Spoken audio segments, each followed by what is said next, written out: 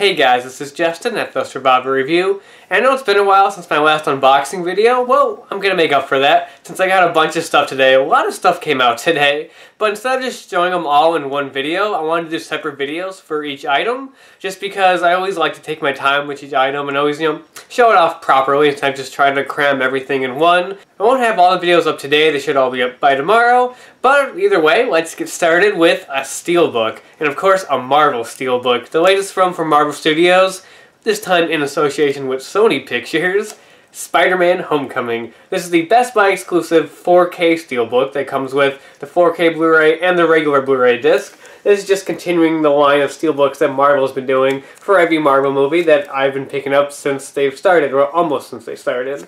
So, let's open this up and take a look inside. Alright, so you got the front right here, you got the back J card with all the info and stuff, taking that off. It's really weird to get a Marvel movie that doesn't have the typical Disney like cardboard J card. It's actually different because it's a Sony release. Really weird, but either way, taking a look at the artwork here, I love this artwork. I think this artwork's pretty great. You got front right there, you got the spine, and you got the back. That's really awesome. This is actually concept art that was done for the movie, and I think just fits the Steelbook well. Inside you got the digital copy code, of course, an ad for 4K, and just some iTunes stuff with Spider-Man. Inside is where the Steelbook kind of falters a bit. You get the inside there. Got two discs here. I like the design on the discs. That's actually pretty nice. Here's the regular Blu-ray. And you have the 4K Blu-ray. This was the only Steelbook that was done for the movie. There wasn't like a special like regular Blu-ray one. There's only one Steelbook, just 4K and regular Blu-ray, which kind of sucks for me since I have no use for the 4K disc, but whatever. Inside art here, yeah, that kind of sucks. That's kind of underwhelming, but you know what? They make up for it for the outside artwork here, which actually goes over the entire Steelbook. Yeah, right there. I love it. The only problem with the Steelbook is that it is matte finish. It's a matte finish Steelbook, so not glossy. And to be honest, the Steelbook would have really benefited from being glossy. And it probably would have been one of the best if it was. I think a glossy cover to this would just work so great and just have it pop even more. I mean, as it stands, there's no embossing on it, and it's just a plain matte finish. Luckily, mine doesn't seem to be chipped at all because matte finish Steelbooks chip so easily. But yeah, aside from that, this is a really nice Steelbook. I love the uniqueness of the artwork.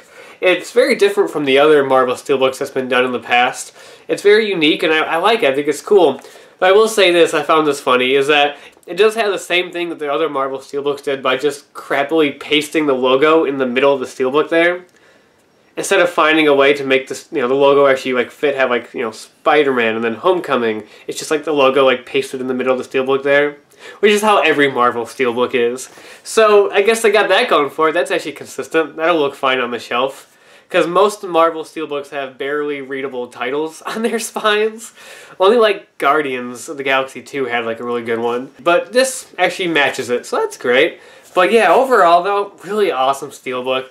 As for availability on it, I went to my Best Buy right as it opened, and they didn't have a new release part in the back like they normally do. They just had the front display, so I can't exactly say how much they had, but they had a good maybe 8 or so copies there. So I think it'll end up being pretty limited. It's a Marvel Steelbook, so it probably won't last very long. Definitely pick it up right away if you can, if you're a fan of this movie. Again, it comes with the 4K disc and the regular Blu-ray. Could have done without the 4K, but what you gonna do? Eventually I'll get 4K and then it'll be all good. And just an awesome, unique Steelbook. One more look, you got the front right there. And I love that artwork. You got the artist's name on the bottom there, which is really cool. Because again, this was just concept art that was done for the movie, but it's really cool actually. It's really solid. Back there, awesome artwork of the Vulture fighting Spider-Man. And then you got inside art there. So yeah, awesome Steelbook. Only real problem is the, really bland spine and the lack of a glossy finish, because with a glossy finish, this Steelbook would look friggin' incredible and probably one of the best.